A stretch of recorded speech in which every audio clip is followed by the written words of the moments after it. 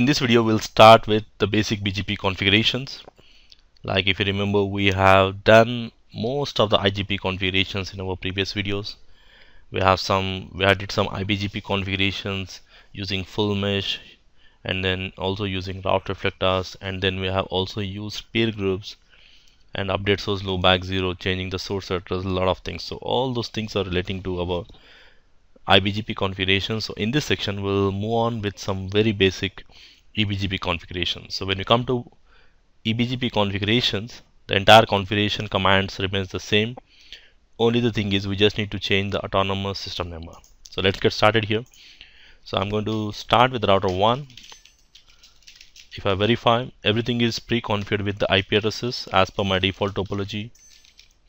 And if I verify, I don't have any BGP running and I don't have any of the other routing protocol running. So only the thing I have is a very basic IP addressing as per my diagram.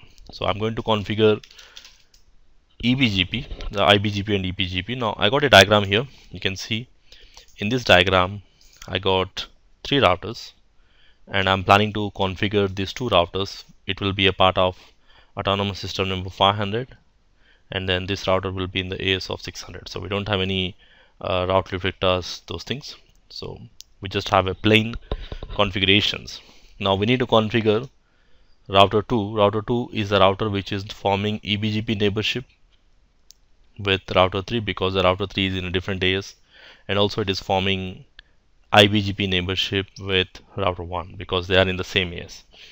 And the router 1 only form neighborship with router 2 because router 1 just need to establish a neighborship with the routers within the same AS, and from router 1 to 3 we don't have any EBGP required, so we are not going to do that. And the router 3 also forms only one EBGP session. So let us see the configurations here.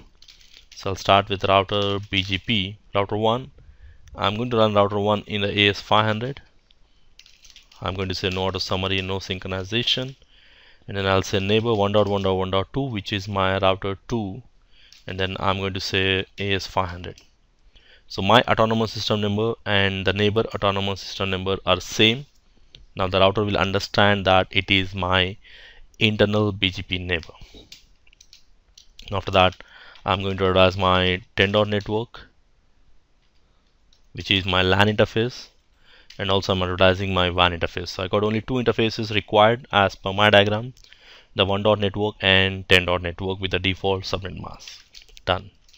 Now similar way, if I go to router 2, on the router 2 I have to configure 2 neighbor commands, and the router 2 is running autonomous system 500, no auto summary, no synchronization, and then I'm going to say neighbor 1.1.1.1, and then remote AS is 500, and then neighbor 2.2.2.2, which is my router 3, remote AS is 600. Now I can see here my autonomous system number is 500, and I'm going to pair with router 1, which is also 500. So the router 2 will treat this as same AS, nothing but it's an IBGP neighborship, and when it comes to router 3, it's going to treat it as EBGP neighbors because of different autonomous system numbers.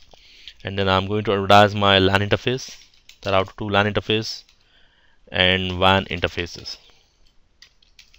Done. So on the router 2, I just configured 2 neighbors, very basic, and then I'm going to advertise my LAN interface and 2 WAN interfaces.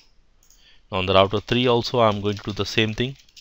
Now router 3 is running autonomous system number 600, and then I'm going to say no auto summary, no synchronization, neighbor 2.2.2.1, which is my router 2, remote AS is 500, and then I'm going to advertise my LAN interface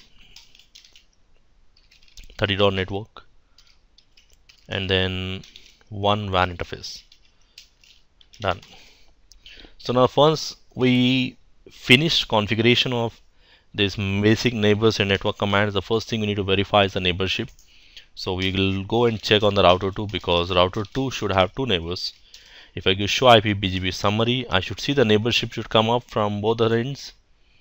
Now router 1, the neighborship is already up. On the other end, now the neighborship between router 3 is also up now, just now. And you can see here from each neighbor I'm going to receive two routes. And if I verify show IP BGP, I can see all the routes. So this output I'll get into more in detail when we come to the path selection process. And if I verify on the router 3, if I give show IP route BGP, or I can see the routes coming from router 2 as well as from router 1.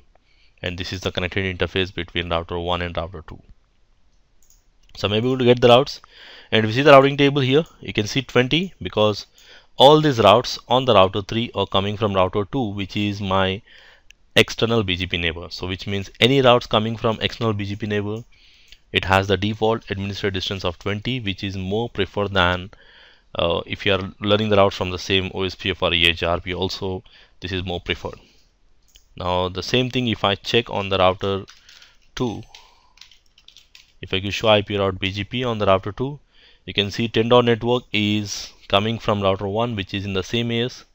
The default administrative distance is 200, and the 30 network is coming from router 3, which is having the administrative distance of 20. So because this route is learned from external BGP neighbor, so the default administrative distance for any EBGP route will be having 20, and any route learned from the internal BGP neighbor will have the administrative distance of 200, because internally within the same AS we always want OSPF, EHRP or RIP protocols, which are IGP protocols. We want those protocols to prefer. So that's the reason internally BGP is not will not be used for the selection of the best route, but BGP is specially designed for exterior gateway protocol. And this next hop, you can see it's 2.2.2.2. If I go to router 1, if I verify the routes, I'm able to see the routes, but you can see the 30 network, the next hop is not router 2, that is 1.1.1.2, it is 2.2.2.2. So regarding this I'll explain you in my next video, because there is a default rule in the BGP next hop behavior. We'll see more in detail in our next video.